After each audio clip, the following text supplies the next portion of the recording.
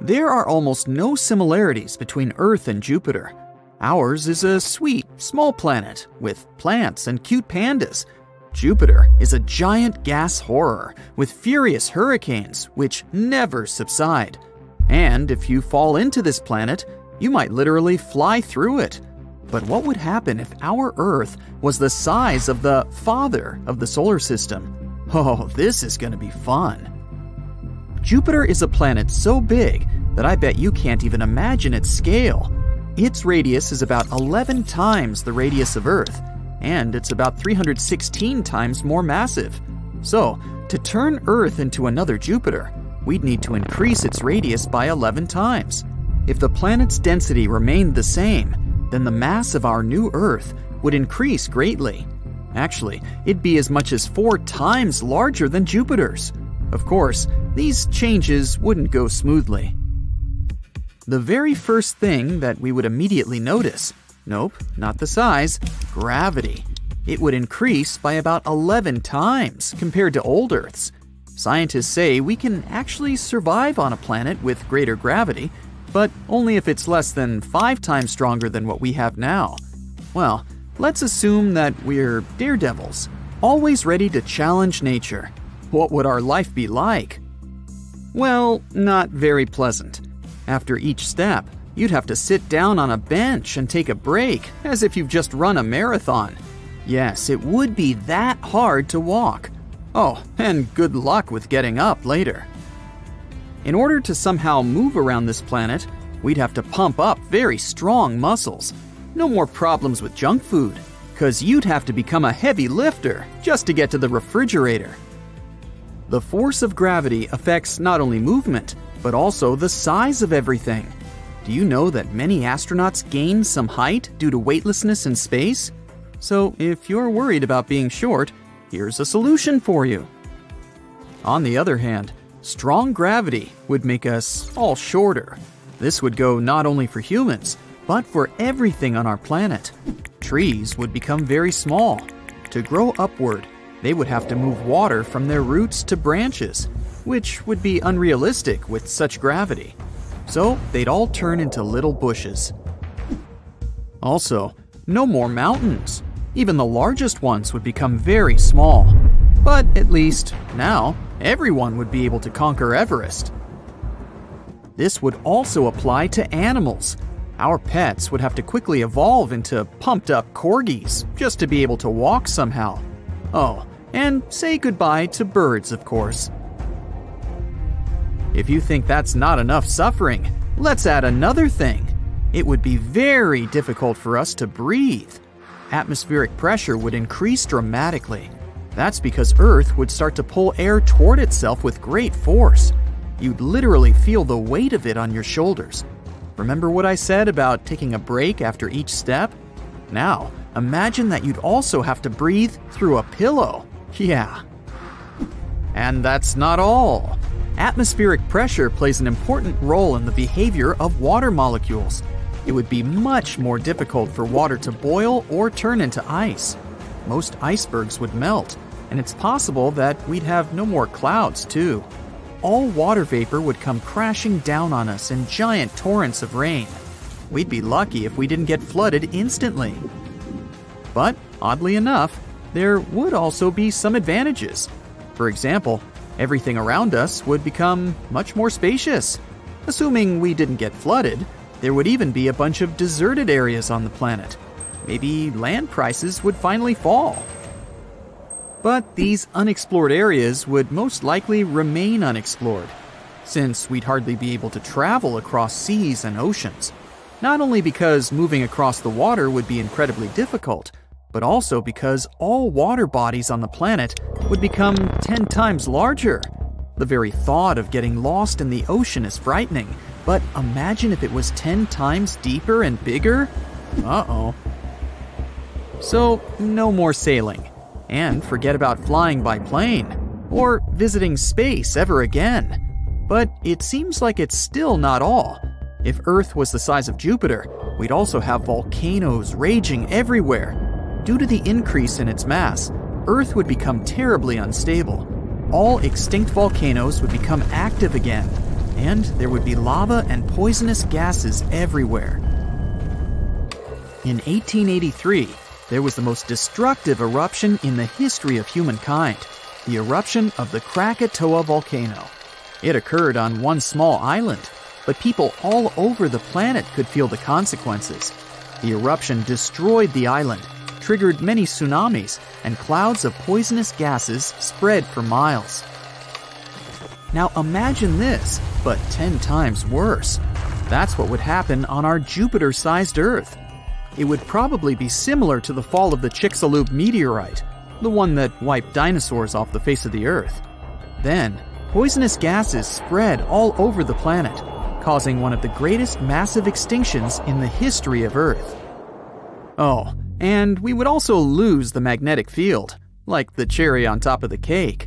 The magnetic field is very important for life on Earth.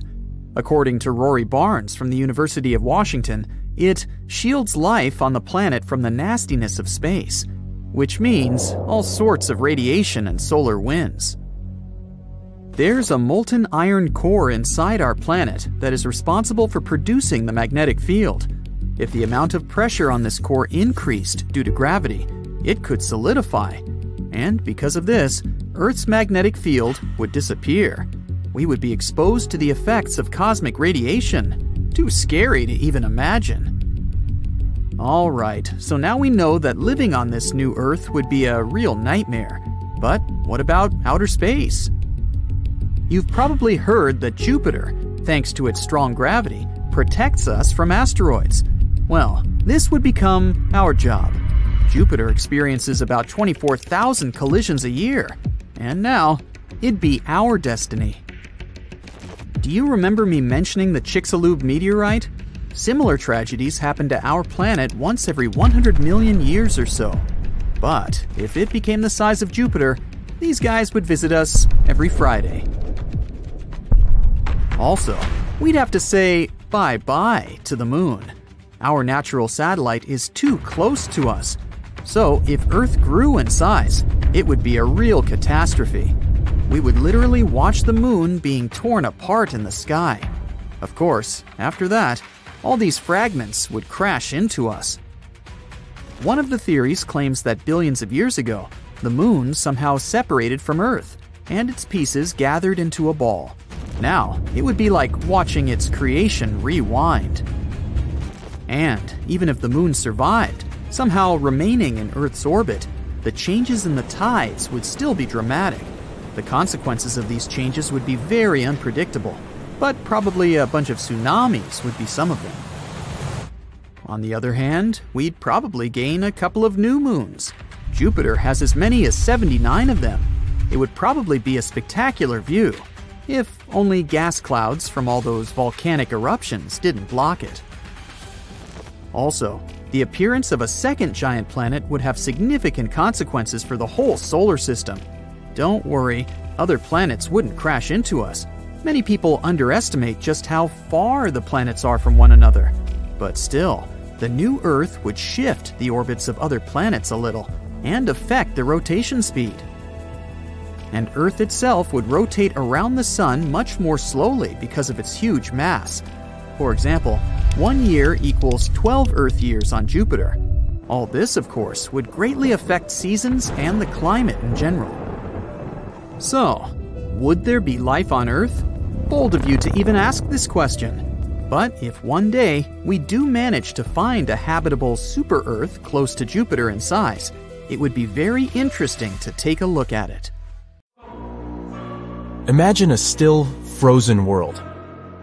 It's ancient, about 4.5 billion years old. It's barely heated by the rays of the sun and covered with a thick layer of ice. This world is smaller than our moon, but a bit larger than Pluto. Its name is Europa, the 6th satellite of Jupiter and one of the biggest moons in the solar system. But the coolest thing about this faraway place, it might host life. Astronomers consider Europa one of the most promising places in the solar system to search for new life forms. All because this moon has a huge saltwater ocean with a depth of 40 to 100 miles. Yes, it is hidden under a layer of ice that is estimated to be from 10 to 20 miles thick. but it is still potentially habitable. Astronomers claim that plumes of water erupt from cracks in the ice shell and release the contents of the moon's ocean into space. Of course, it's going to be challenging for any life-seeking missions to access such a deep environment. On the bright side, scientists already have some evidence that there are way shallower pools that probably lie much closer to the surface of the moon. They might be located even less than 1 mile under the ice. And there are two great things about this news. First of all, it boosts the odds of life existing on Europa.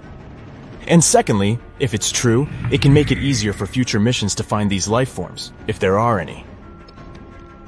Interestingly, the new discovery about these shallow pools came about by sheer luck. The scientist leading the research, Riley Kohlberg, accidentally saw a presentation of his colleague, a planetary scientist. That scientist showed a picture of double ridges on the surface of Europa, and Kohlberg remembered that he had seen similar ridges on Earth. But while such formations are rare on our planet, they are way more numerous on Europa. The following studies suggested that the ridges on Jupiter's moon might be the result of a specific cycle, similar to that on Earth. In this cycle, liquid water freezes and then thaws inside an ice sheet, which is a rather high-pressure environment. This causes the sheet to move upward over and over again, creating a two-peaked structure. Or at least that's what happens on Earth.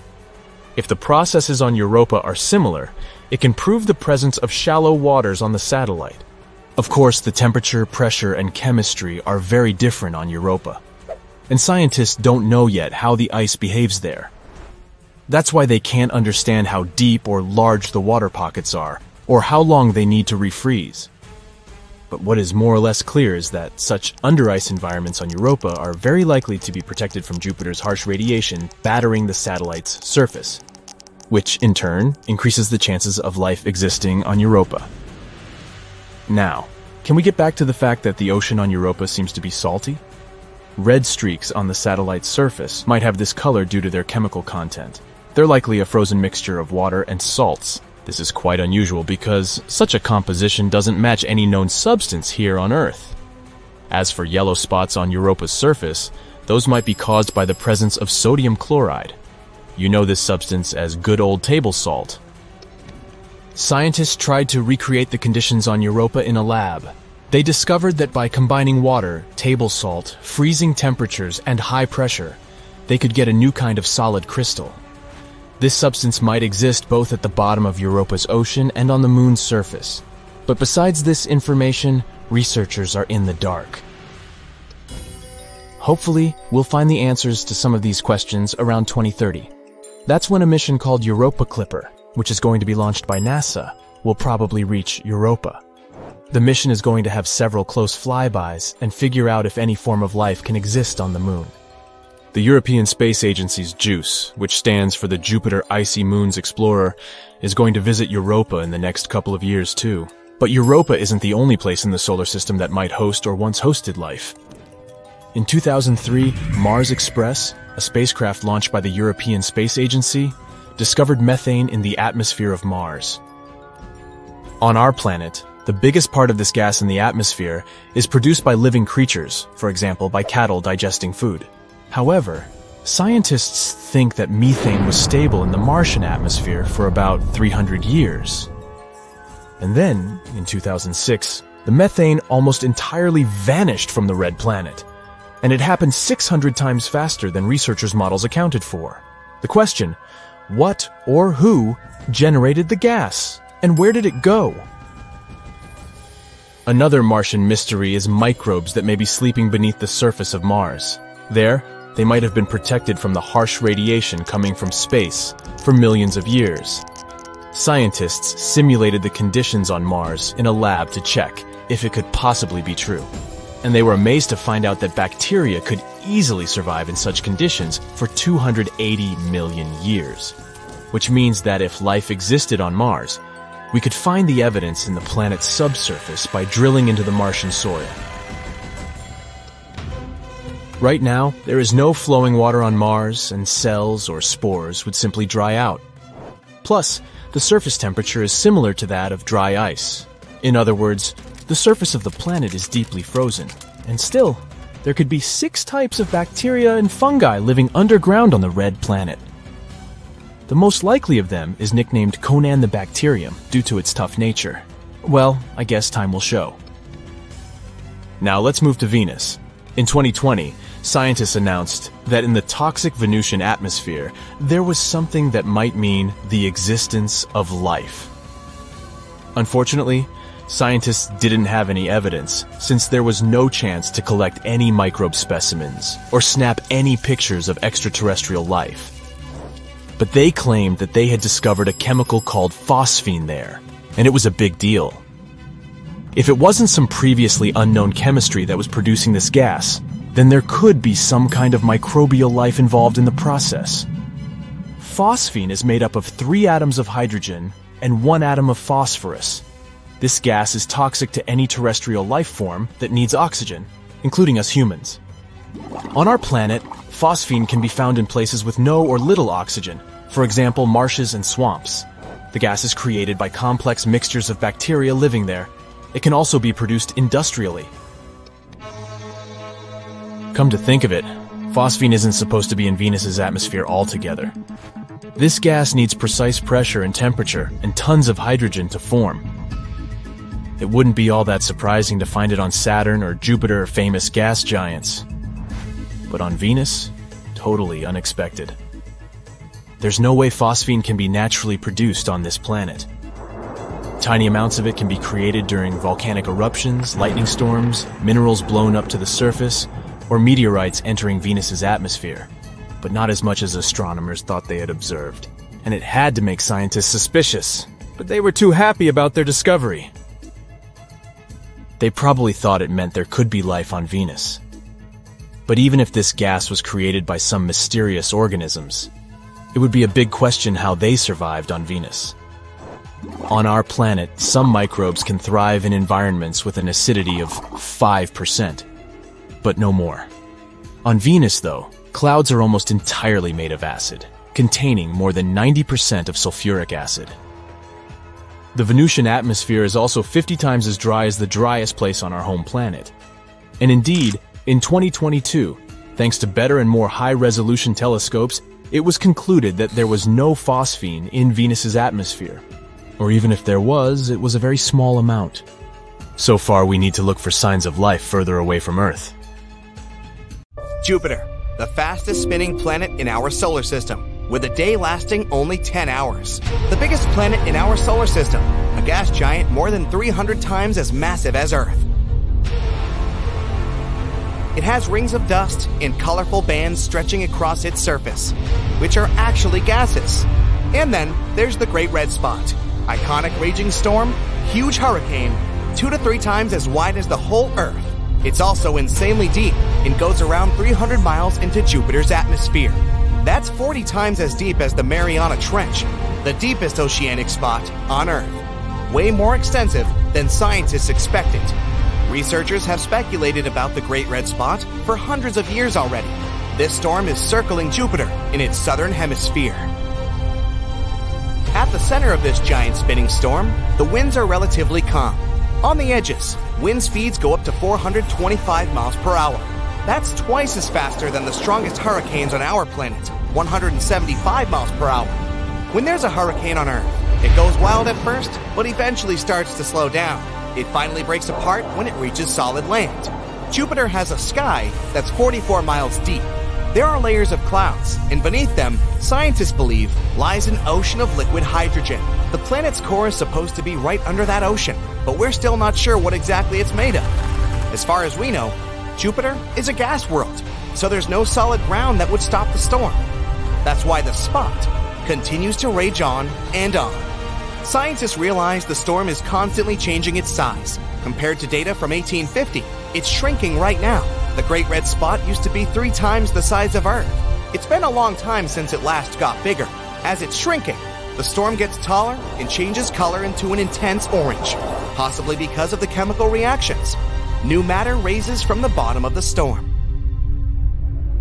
The Red Great Spot could continue shrinking and eventually disappear in the next 10 to 20 years. But there could be another similar storm emerging somewhere else on Jupiter, if the Red Great Spot ever ends. This storm might seem very deep, but it's still shallower than the giant jets of wind that rage around it and power the storm even more. Jupiter's bands of wind go to depths of 2,000 miles below its cloud tops. Jupiter is generally known for having crazy windy conditions in the upper and lower parts of the atmosphere. The middle part is called the stratosphere, and we didn't know what was going on there. Scientists usually measure wind power by watching clouds, and there are no clouds in the stratosphere. But when a comet, Shoemaker-Levy 9, collided with Jupiter in 1994, scientists got a chance to study cometary structure and composition and its effects on Jupiter's atmosphere. They discovered insanely strong winds in the stratosphere with speeds of 900 miles per hour. Jupiter isn't the only planet in our solar system with crazy weather. Mars has the biggest dust storms amongst all 8 planets. When such a storm is raging, it seems like it creates a blanket over the entire planet that lasts for months. One theory that tries to explain why dust storms are so big on Mars says airborne particles of dust absorb sunlight and warm the planet's atmosphere. This creates warm pockets of air. They start flowing toward colder areas, which then generates winds. These winds lift dust off the ground, which heats the atmosphere, makes winds stronger, and kicks up more dust. Mars generally has a very thin atmosphere. It mostly consists of carbon dioxide, and the volume of gases in the Martian atmosphere is less than 1% of that of our planet. But Mars used to be much wetter and warmer than it is today. That means its atmosphere was much thicker. A long time ago, it created a strong greenhouse effect and trapped the sunlight.